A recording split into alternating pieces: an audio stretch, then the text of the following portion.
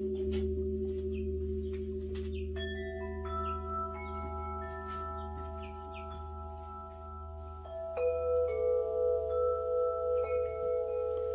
morning. Good morning and welcome.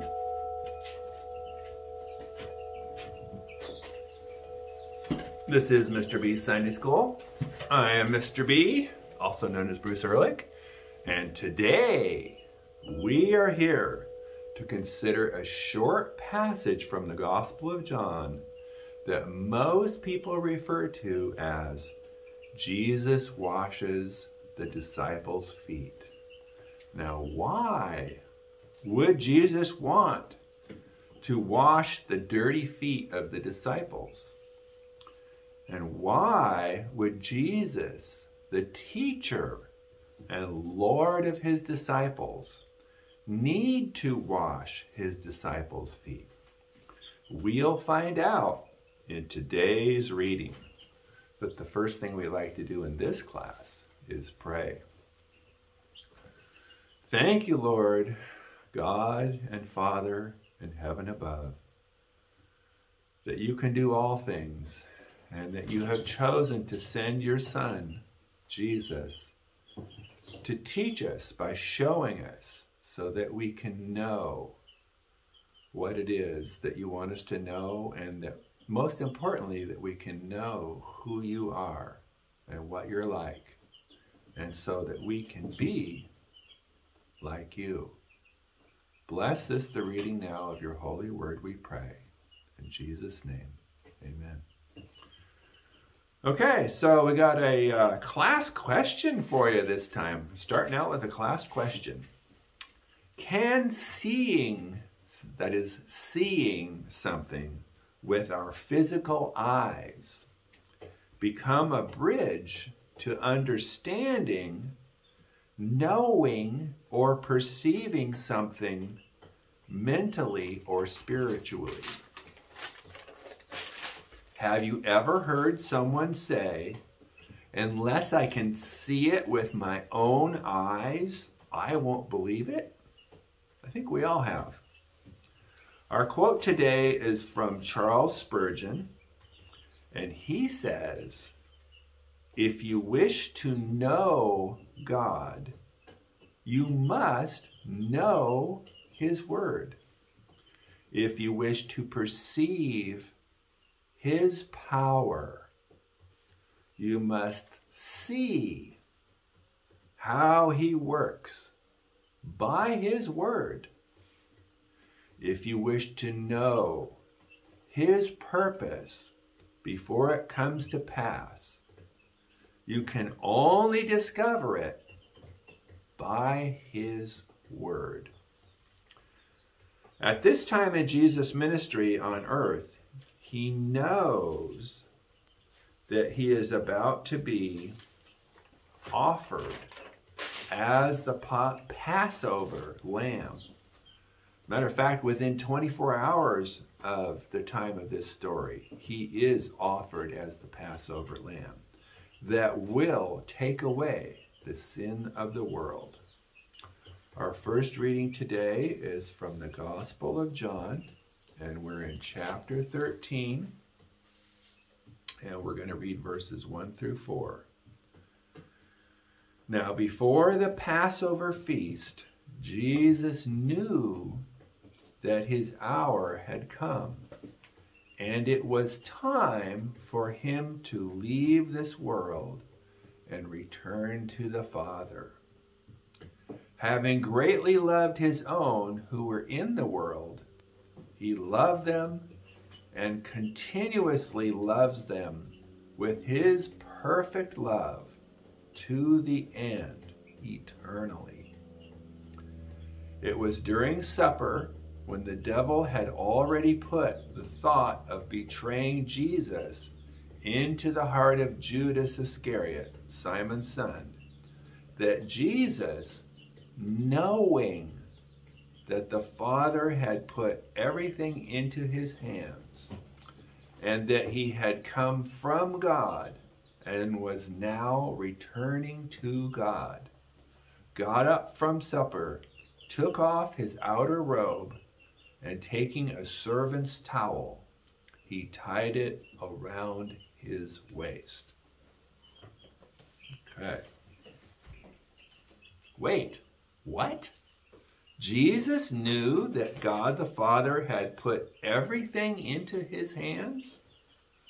And Jesus knew that he had come from God and was about to return to God? And this is how he responds? He takes off his robe and kneels down on the floor to wash the disciples' dirty feet. Got a reading for you from the New Living Translation. And we are in the Gospel of Luke. And we're at chapter 22. And we're starting at verse 24. Speaking of the disciples, then they began to argue among themselves about who would be the greatest among them.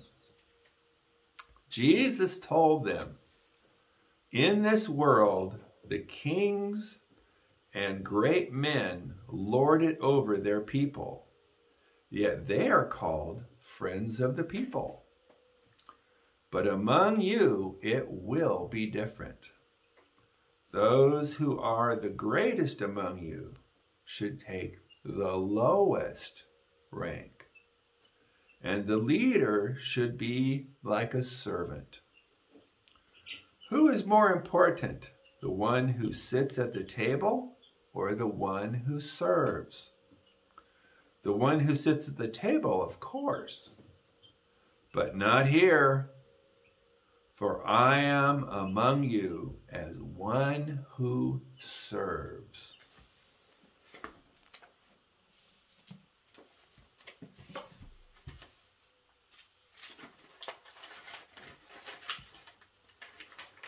Now, we know that animal sacrifices can never take away our sins. Got a reading for you from Hebrews.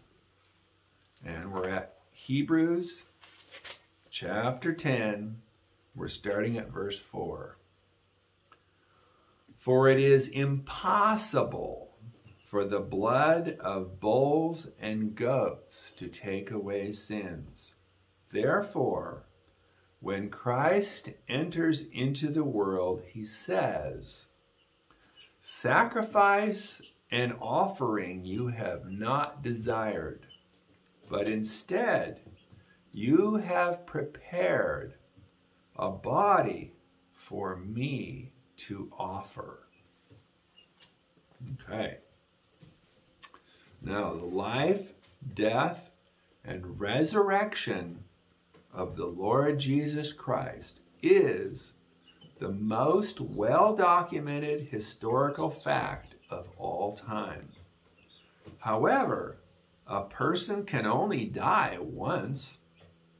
Therefore, Jesus did many things visually, where everyone could see what he was doing and understand who he was.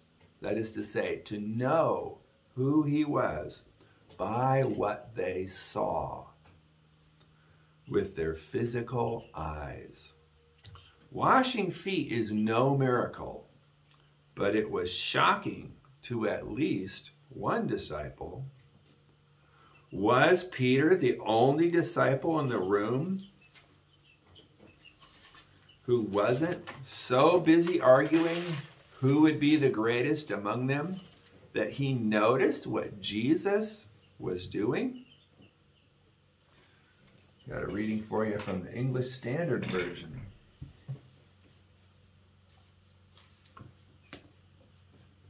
We're at John 13, and we're starting at verse 5. Then he poured water into a basin and began to wash the disciples' feet and to wipe them with the towel that was wrapped around him. He came to Simon Peter, who said to him, Lord, do you wash my feet? Jesus answered him, What I am doing you do not understand now, but afterward you will understand." Peter said to him, "You shall never wash my feet." Jesus answered him, "If I do not wash you, you have no share with me." Simon Peter said to him, "Lord, not my feet only, but also my hands and my head." Jesus said to him, "The one who has bathed does not need to wash except for his feet, but is completely clean. And you are clean, but not every one of you." For he knew who was to betray him. That was why he said, "Not all of you are clean." Okay, got a little note for you. It says, Jesus applies the foot washing in another way. Those who have been washed through Jesus' once-for-all death also need daily cleansing of their sins, symbolized by their frequent need to wash their feet. It is apparent that Jesus applies the foot washing figuratively, since he says, "Not all are clean," referring to Judas. But clearly, he cleaned Judas' feet as well, because Judas is not spiritually cleansed. Unlike Peter, he does not have a share with Jesus. Okay. Got a reading from the Amplified Study Bible. We're at 1 John 1:9. It says, "If we freely admit that we have sinned and confess our sins, he is faithful and just, true to his own nature and promises, and will forgive us our sins and cleanse us continually from all unrighteousness, our wrongdoing, everything not in conformity with his will and purpose." A little note says, to confess is to agree with God, to admit that we are sinners in need of his mercy. If a believer confesses his or her specific sins to God, he will cleanse all unrighteousness from that person. Forgiveness and cleansing are guaranteed because God is faithful to his promises. Those promises are legitimated because God is just. God can maintain his perfect character and yet forgive us because of the perfect and righteous sacrifice of Jesus, his own son. Okay. It wasn't comfortable for Peter to see Jesus, his Lord and Master, kneeling on the floor to wash his feet. And it certainly wasn't comfortable for the disciples and followers of Jesus to see Jesus dying, killed, and crucified as if he was some kind of a criminal. What did Jesus' disciples and followers know based on what they were seeing? How did what Jesus' followers see become a gateway to grasp spiritual truth, reality, from a physical plane? Got a reading from the New International Version. We're at John 13. We're starting at verse 12. When he had finished washing their feet, he put on his clothes and returned to his place. "Do you understand what I have done for you?" he asked them. "You call me teacher and Lord, and rightly so, for that is what I am. Now that I, your Lord and teacher, have washed your feet, you also should wash one another's feet. I have set you an example that you should do as I have done for you. I tell you the truth, no servant is greater than his master, nor is a messenger greater than the one who sent him. Now that you know these things, you will be blessed if you do them." A little note here that says, Jesus was the model servant, and he showed his servant attitude to his disciples. Washing guests' feet was a job for a household servant to carry out when guests arrived. But Jesus wrapped a towel around his waist, as the lowliest servant would do, and washed and dried his disciples' feet. If even he, God in the flesh, is willing to serve, we, his followers, must also be servants, willing to serve in any way that glorifies God. Are you willing to follow Christ's example of serving? Whom can you serve today? There is a special blessing for those who not only agree that humble service is Christ's way, but who also follow through and do it. Got a little bit of a class roundup for you.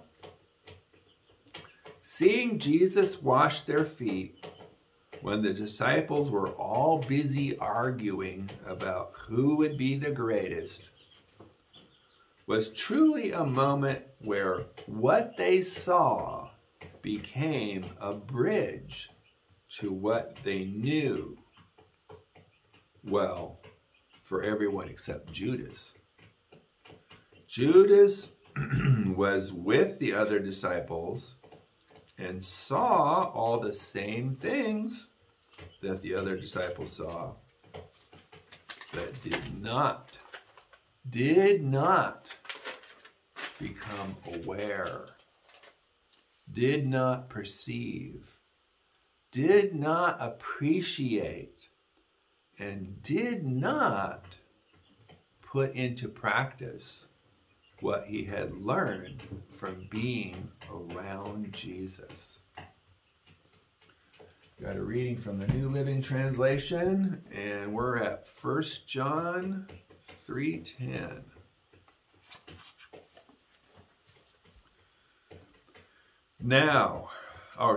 So now we can tell who are the children of God and who are the children of the devil.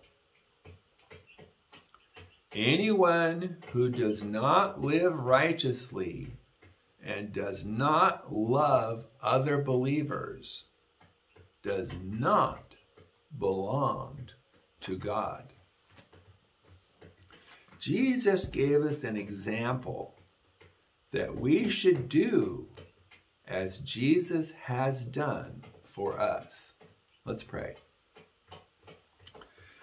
Thank you, Lord, for your good word that can lead us into all righteousness. Bless the reading of your word for each of us this week. Help us to not only be seers, but doers of your word as we serve others, and especially those who you have called, fellow believers. We thank you for these things. We thank you for the truth. Help us to be those who meditate on the truth and those who put the truth into practice daily, we ask. In Jesus' name, amen. All right, have a good week. Hope you enjoyed the serenade of the baby chickens this morning. That's what we heard in the background here.